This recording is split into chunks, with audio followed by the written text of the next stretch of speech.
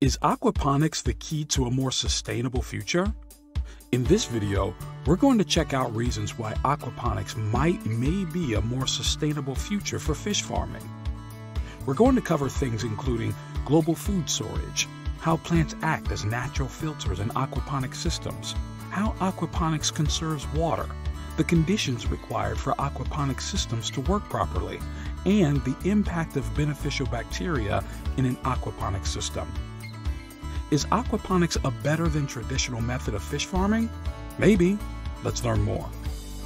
The world is constantly changing, and the world agriculture and food production is changing as well. A consistently increasing world population means that urban sprawl is taking over what was once fertile farmland. How do you keep growing enough food to keep up with population increase? Did you know that millions of people live in drought-stricken areas and arid climates? Or did you know that because of overfishing, fish numbers are dropping throughout the world's oceans? Leading experts predict increasingly severe global shortages of fish in the future. Fish supplies around the world are plummeting, oceans are being overfished, and large-scale fish farming on land produces a habitat for animal species. So what exactly is aquaponics and how does it help? Aquaponics is an ingenious growing system that produces edible fish using the concepts of hydroponics, which is growing without soil, and further add live fish into the system. Aquaponics is the blending of two important ideas combining fish farming with hydroponics. Let's talk about what hydroponics is. It's basically soilless gardening. Let's break down an aquaponics system. Aquaponics creates an artificial ecosystem where fish are fed, then their waste is broken down by beneficial bacteria into an absorbable food for plants, which is then circulated through the system. The plants act as a natural filter that clean the water and then is recirculated back to the system and back to the fish. So in aquaponics, you're not only getting fish as a food source, but fresh plants as well. In normal fish tanks or fish farming system, fish waste builds up and can make the water toxic to the fish. So what they have to do with this spilled water is they need to purify it. And after they've purified the filter, they have to dispose of it so the fish waste is actually disposed of in current fish systems. In an aquaponic system, this isn't the case. The fish waste is recycled and used as plant food. The waste-spilled water is recirculated through the system instead of being disposed of. A key component of the aquaponic system is the beneficial bacteria. They are key to the system because they are what breaks down the fish waste so that it can become absorbable by the plants.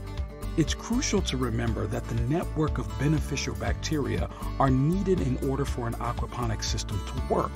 Remember, it's not just about water, plants, and fish.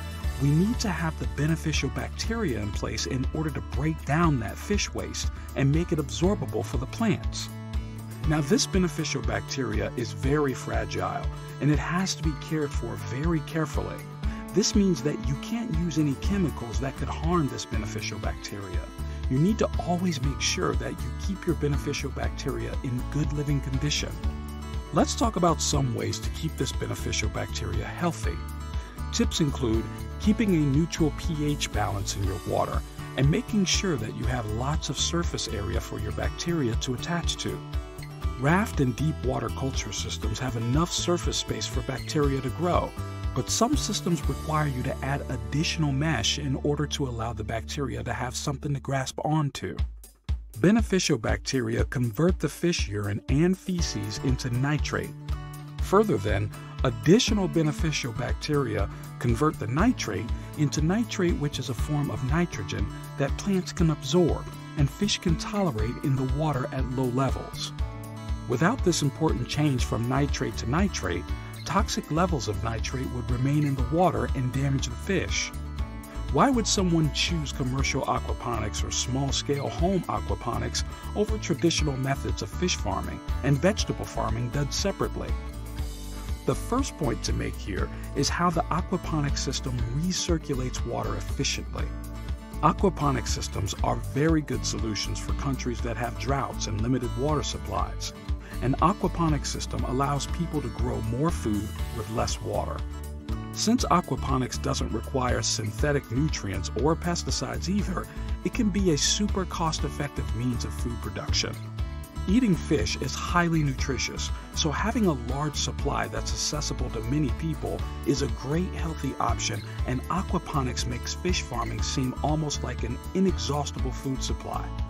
So if we're serious about a long-term sustainable fish farming solution that will protect oceans, combat land loss due to urban sprawl, and reduce habitat destruction in the future, aquaponics is something we have to consider to make fish a sustainable food source.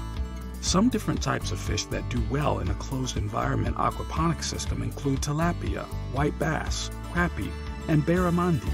So in review, a constant population means more urban sprawl is taking over what was once fertile farmland, causing food shortage droughts, and arid climates are also causing food shortages. And aquaponics is an artificial ecosystem created in which fish are fed their waste and is broken down into more absorbable forms by beneficial bacteria, and the converted waste is pumped through the system where it feeds plants, and the plants act as a natural filter, cleaning the water, which is then recirculated through the system. Aquaponics eco-friendly can be cost-effective in any market. Could aquaponics be the fish farming solution of the future? What do you think? Tell us in the comments below.